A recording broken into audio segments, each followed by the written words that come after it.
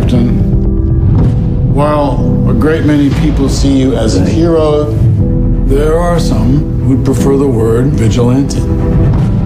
You've operated with unlimited power and no supervision. That's something the world can no longer tolerate. I know how much Bucky means to you. Stay out of this one. Please. You'll only make this worse. You saying you'll arrest me? There will be consequences. Captain, you seem a little defensive. Well, it's been a long day.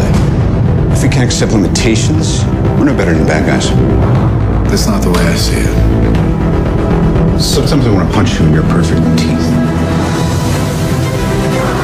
I just want to make sure we consider all our options. Because people that shoot at you usually wind up shooting at me, too.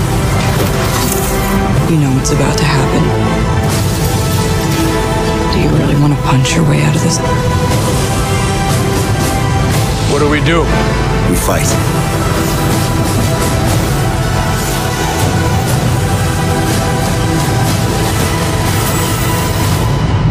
Sorry, Tony. You know I wouldn't do this if I had any other choice. But he's my friend. So was I.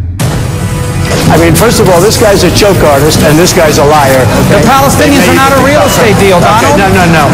A deal, They're not a real estate deal. is a deal. Let me tell you, A deal is not a deal when you're dealing with terrorists. Have you ever are not negotiated in with terrorists?